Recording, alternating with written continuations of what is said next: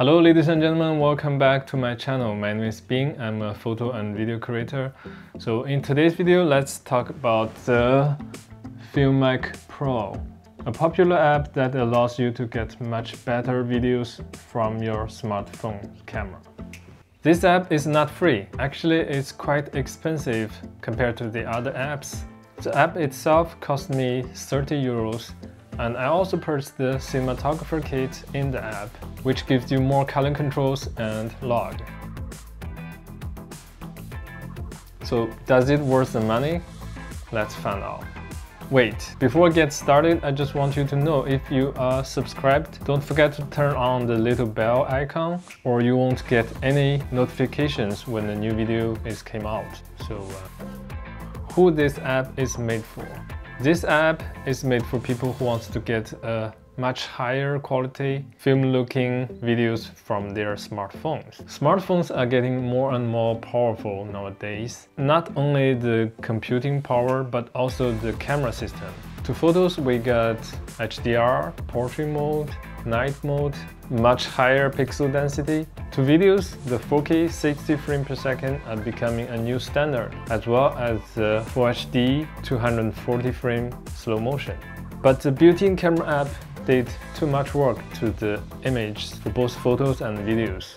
The image is over-sharpened, over-saturated, over-compressed, and also over-denoised. This makes the image, I'd say, not organic. It might catch eyes, but it's definitely not a pleasure to look at for most filmmakers. With the FiLMiC Pro, you can bypass all this. You can also get a higher bitrate, the full sensor image without cropping in, and more if you purchase the cinematographer kit. Not everyone with a smartphone can use this app. This app works perfectly with most iPhones, but for Android phones, things get complicated. There are thousands and hundreds of phones are using Android operating system and all kinds of hardware. So it's not possible for FiLMiC Pro teams to develop their app to match all of these phones. That's why you have to check out the support list before you buy it. Even your phone is supported, it doesn't mean that you can use it without a problem. You should check out this article from their website. It is basically requiring a powerful hardware for computing performance. For example, I'm using a Xiaomi Mi 9. It has a Snapdragon 8045, which is the flagship CPU from 2019. It can handle most games and apps, but come to the FiLMiC Pro, sometimes it works perfectly, but sometimes it gives me a lot of frame dropping when I shooting 4K 60 frames per second with the highest bitrate. Now let's get into the app. I suggest you to read the user manual once you purchase the app. It's been very useful for me. It is very well explained everything about this app. In the middle of the frame, we've got a circle, which is exposure. The square is the focus. Move them to lock the exposure and focus at one point. Double tap them to start auto exposure or autofocus. Down below, here is the imaging panel, color temperature,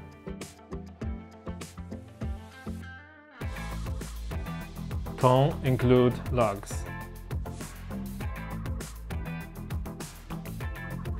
and color behavior.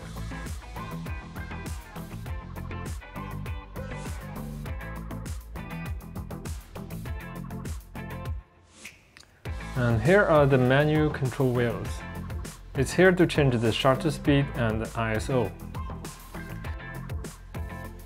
This icon with an A on it, it's live analytics. Tap it, then you will get zebra strips, clipping, false color, and focus peaking. And here is the time code and some informations include frame rate, resolution, battery, and storage space. Tap it to swap to histogram and waveform monitor. In the setting, you can change resolution, frame rate, You can also set a preset, change cameras, and so on. There are still a lot of details. I'm not going to cover them all. Again, check out the user menu. Overall, I don't like the user menu, neither the interaction logic of this app. It takes too much time to change the settings, and changing the ISO and shutter speed is so weird. You tap one, then it's changing another one. Yeah, I know it's called ISO lock or ISO priority, but I'm really not a fan of this. Why don't you just make the same as other cameras? For a pro-level video recording app, I wish we can have all the important informations on the screen prominently, like frame rate, ISO, shutter speed, white balance. But in this app, we have only resolution, frame rate, and white balance displayed in some small areas at the corner. Okay, enough of unpleasant UI talking. Let's take a look at the image quality. First of all, with the FiLMiC Pro, I can bypass the crop factor brought by the built-in camera app due to the digital stabilization. That's a big advantage.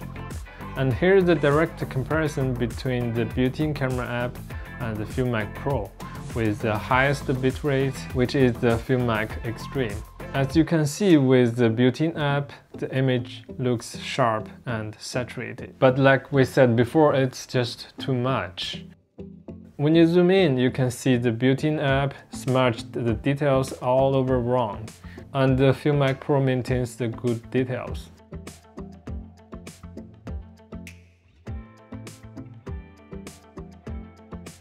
The FiLMiC Pro has 4-level bitrate settings: Economy, Standard, FiLMiC Quality, and FiLMiC Extreme. The FiLMiC Extreme is the highest quality setting. It allows you to record 4K, 3K, 2K, up to 100 megabits per second, and 1080p up to 50 megabits per second. If you use HEVC codec, the bitrate remains the same, but it will contain more data, which means a higher image quality than H.264. Through the side-by-side test, I didn't see much different from my naked eyes.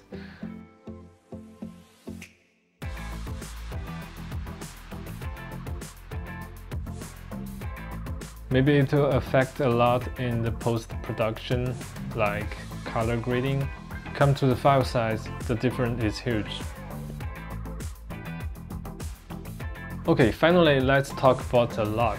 It gives you 3 options beside the natural color profile: dynamic, flat, and lock version 2.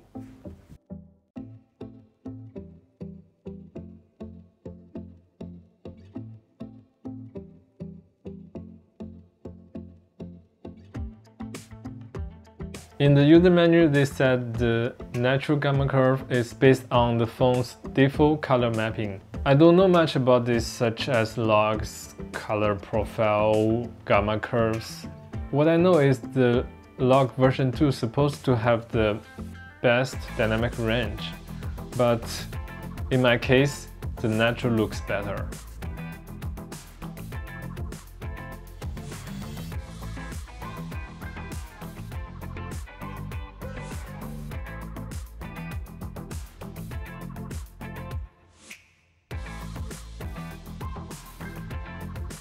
Here is the comparison between those 4 color profiles on my phone. I think it will be a big difference between different phones. Okay, we had the overall look of the FiLMiC Pro. What I like is the high bitrate, and it contains more details and more natural looking. Also, we had a full sensor image than the cropping in image from the built-in camera app. What I don't like is the awkward user interface and interaction logic.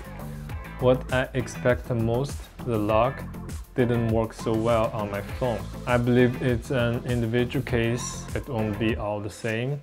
Maybe it's just because I'm not good at using it, or my phone already have a optimized color profile. I don't know. What do you think? Leave a comment down below. Anyway, it's definitely worth to buy the app if your phone is supported, as well as the cinematographer kit.